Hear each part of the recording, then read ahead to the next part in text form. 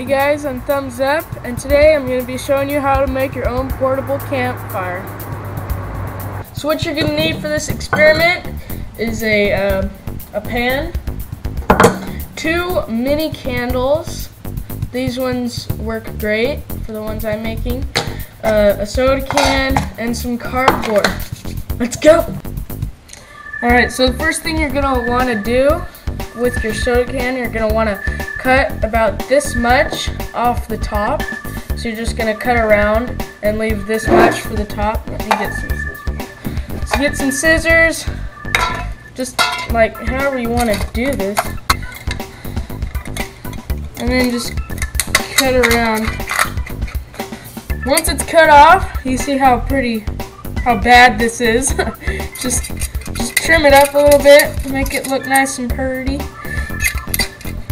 So your finished product should look mostly like this.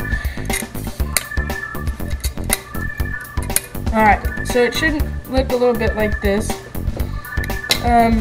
So now we're going to take our cardboard that we've rolled up. Oh, and find enough length of cardboard. So a 7.5 ounce cup takes about this much of cardboard.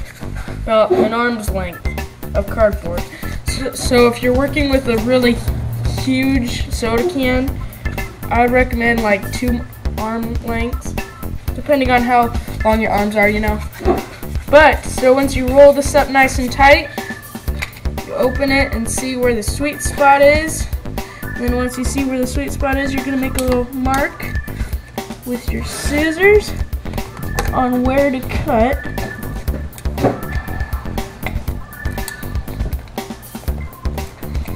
Okay. And once you have that, you can unroll it and just cut it. Okay, so once you're done, you just put it in there and it should auto adjust into fitting in there. Put this aside and get our candles. So you're going to want to take them out of these little casings right here.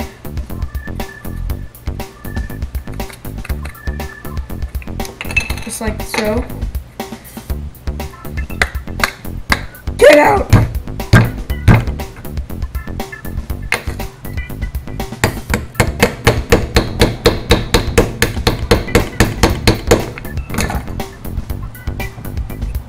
Alright, so you can choose to keep these casings or throw them away. I just throw them away, I don't really need them. So now we're going to take our pan and we're going to melt it. Alright, so while our wax is melting, this little tab right here, you're going to want to push it up with the cardboard so it's over the thing and it doesn't go back in when you push it. And so once you do that, you're going to want to take the tab off. You can do whatever you want with that. And for now, you can just take the cardboard out so it doesn't bug you. And you're going to want to take some electrical tape. And this is depending if you're using the top. If you're using the bottom, you won't have to do this. And just tape it up good so that it stays in place and doesn't open up. You could do one on the inside too, just for extra support. So yeah, so in the end it should just look like this, and then you can put your cardboard back in. So you're gonna want to go ahead and pour the hot wax in there.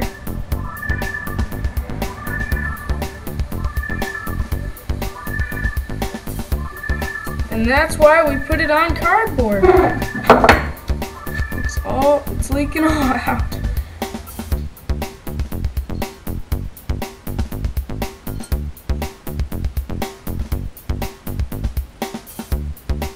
We just need some of the wax to soak into the cardboard.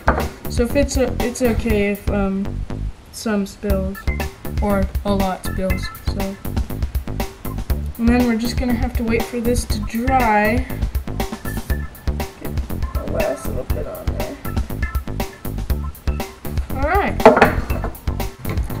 Alright, so this is all hard now. So now what you can do with your scissors, you can just start to shave it make little wax shavings. And then once you have all of your excess amount of wax shaved, you can just go ahead and put it in a pile and then pour it in.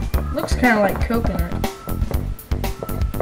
And add a little more oomph to your fire.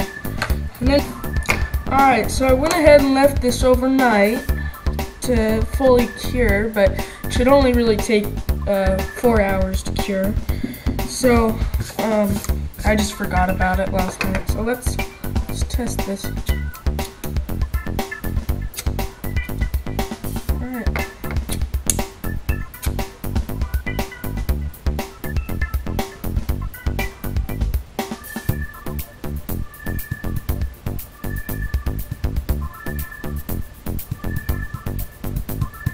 There it goes.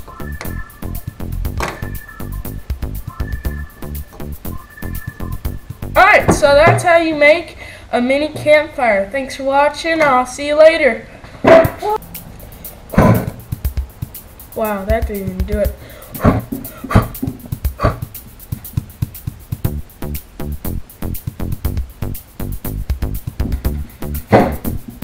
Wow.